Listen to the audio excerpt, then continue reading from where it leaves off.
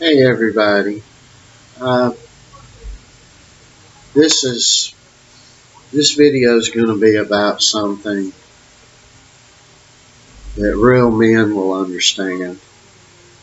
A lot of people won't understand it. I've shed tears before I even attempted to make this video, thinking about it.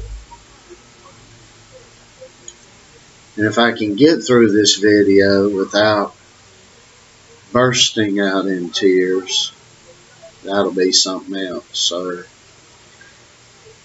no editing around here, no doing something 3 or 4 times. I feel the need to say this, although it's about me, although it's about my dad, although it's about my granddaddy and his daddy, and although it's about my son, Joe. It's what love used to be like, what used to be important to men, and what this world's tremendously lacking in today. And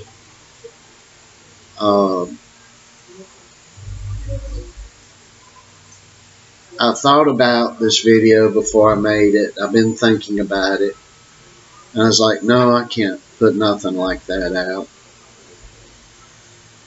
And then I got to thinking, well, when you start thinking you shouldn't do something is about the time probably you need to be doing it, if you're letting any perception come into your head, your heart or your head,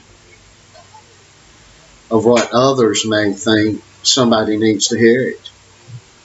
So some of you know my dad died when I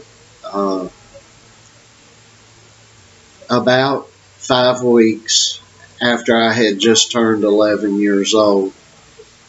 My daddy got sick rapidly. It was a rapid sickness. He got sick and he died.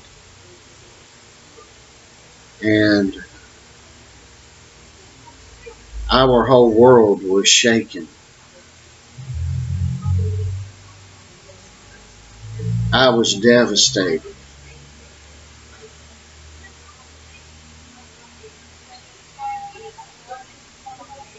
When you're dealing with the lines, which is man, when the old line gives up to the younger cub after he's taught him, when the old line of the pack or group dies, all the lines get upset. There's a difference between the lions and the tigers. And the lions and the tigers get upset in different ways. God made male and female, and they are different. And I don't want to get off on that, but I can get through this without crying. But maybe if I do cry,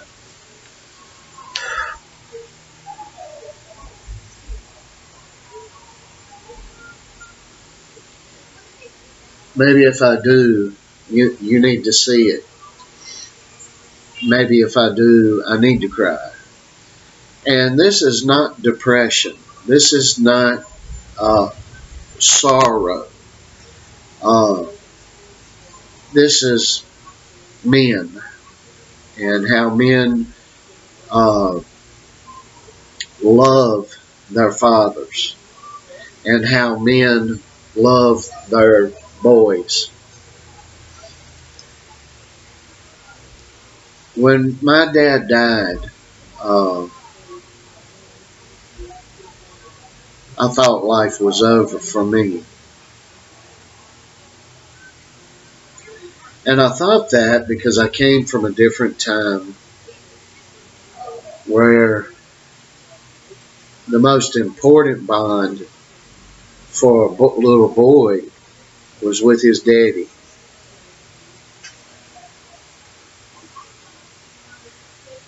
Since these bonds have been broken, man has become effeminized, weak, and man cries over things they certainly shouldn't be crying over, and they do not cry over what they should be crying over.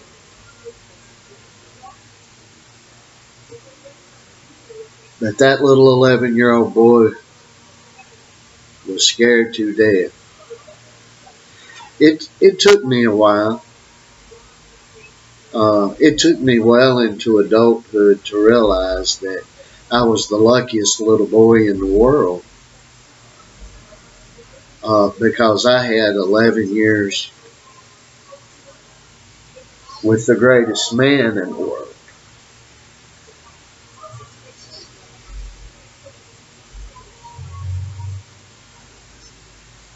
And I want to tell all you young tough guys, it's good to cry over what you should cry about. No shame in that. Anybody tells you different, they're weak and they're not a man. I was lucky because I had 11 years with the greatest guy in the world. And some little boys don't have that. Yeah, I was very lucky. And I tell my son that every day. If you could only be a fly on the wall as a young father today, if you could only be a fly on the wall in this house, not because there's nothing special or intelligent about me, but because I'm weathered over decade after decade of life. And Joe's lucky because I had him later in my life. I couldn't imagine being a 20-ish or 30-ish year old man, how Joe would be turning out. It wouldn't be as good as it is now, I guarantee you that.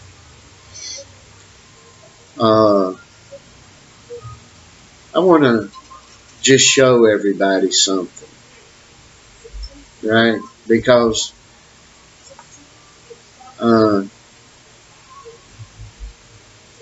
when my dad died, it was a big insecurity with me, right? I was the only guy on the block that didn't have his daddy. I wasn't a big man. I still not, you know. But my dad was. And my son is. And we'll get to that right now. I want to first show you a picture of my granddaddy. I was never able to meet him. He died in December of 1940. He was just 47 years old. But this is young Joseph Allen, who Joe is named after. This photo would have been taken at some point during 1917. I hope it comes in a little decent. It's not the best quality in the world. But that's my granddaddy, young Joseph Allen. That's Joseph's great-granddaddy. I chose a kind of a blurry picture of my daddy, and I got a reason for that. And it's because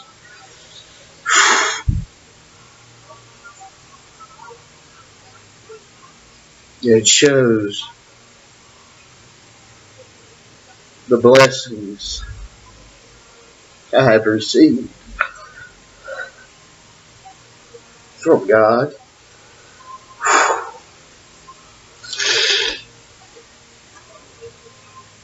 It sure does. This is a picture of my dad right here. You can see how he's standing, right?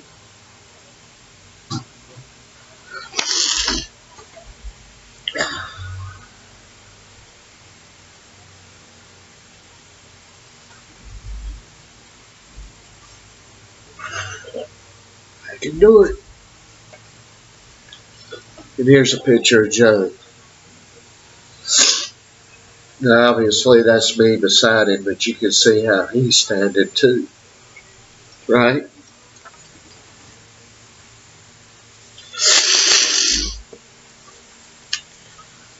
When my son was born, see, I always prayed, I want a little boy.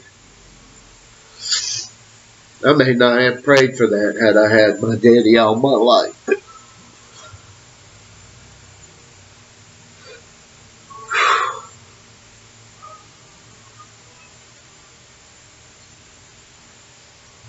Y'all just hang on with me. Just hang on with me. But losing my dad was like, I want a little boy, God. And I want that little boy to be like my dad. And lo and behold, I get married pretty late in life. And my wife gives me a little boy. Well, we make him, obviously. But I take her, when she goes to the hospital, and I knew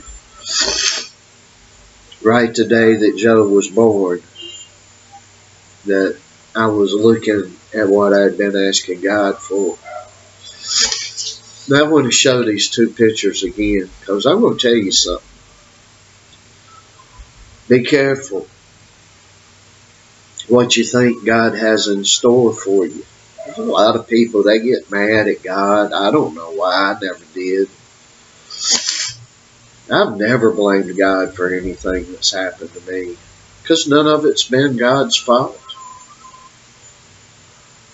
But there's Joe again. You just see how Joe's natural way is standing. And you just look at him. And there's my daddy. And you just look at him too. Now, I told you my grandpa died when he was 47. My daddy was 11 years old when grandpa died. I was 11 years old when daddy died. And folks, you just don't know. It was in the front of my head a lot, and certainly in the back of my head all the time. When I turned 47, that I wasn't going to make it no further.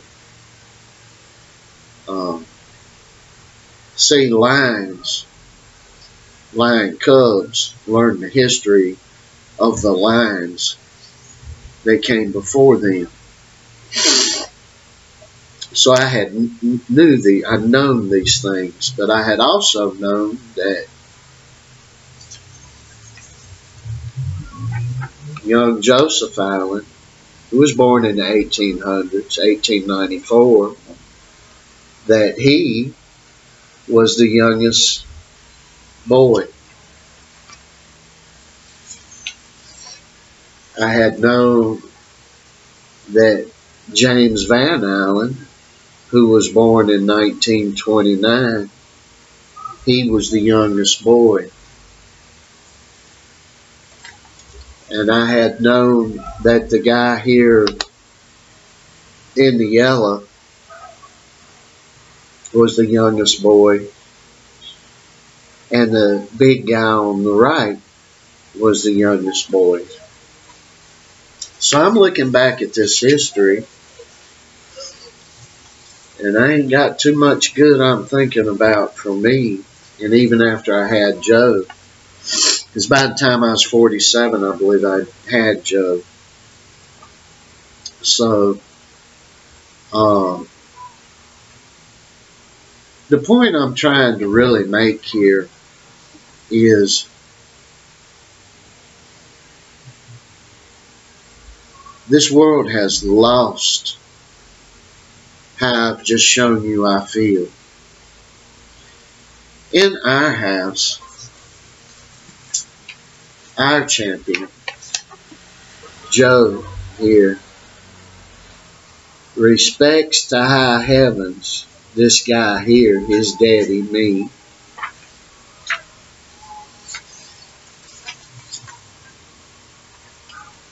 This is a national monument and hero to him and me. And so is he.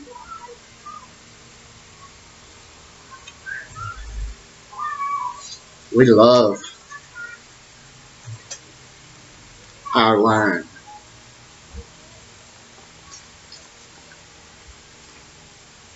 And that's why Joe Allen is a champion.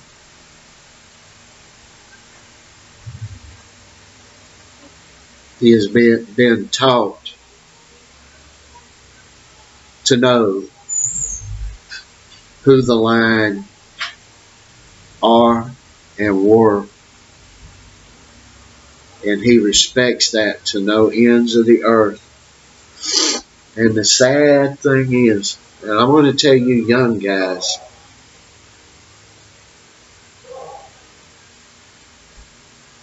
when your daddy comes home tonight, or maybe your dad don't live with you, but when you talk to your dad next, ask him, what did Grandpa do?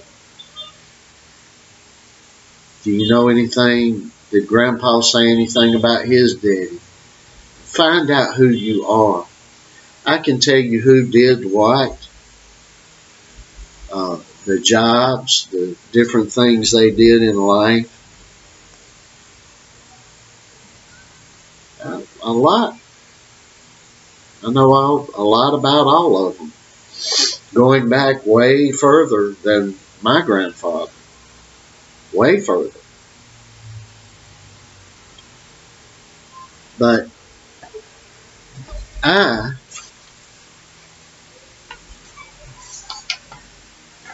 the little man in the yellow here, was the conduit between him and him.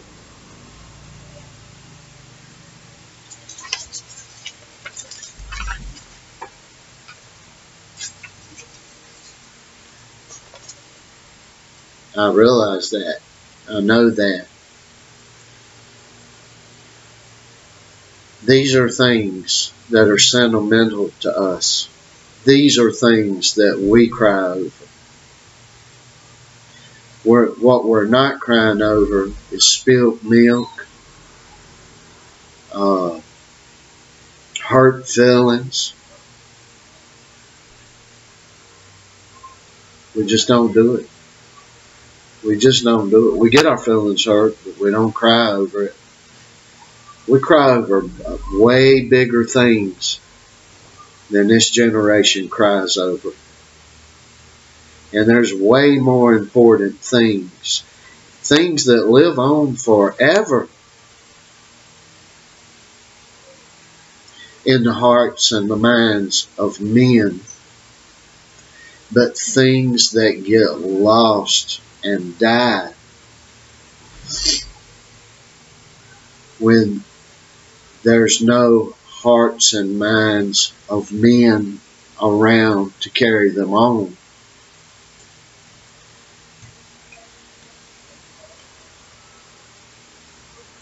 Piece this together however it works for you. Try to understand what I just did. Be a man. Be strong. Carry yourself with the boldness of a lion.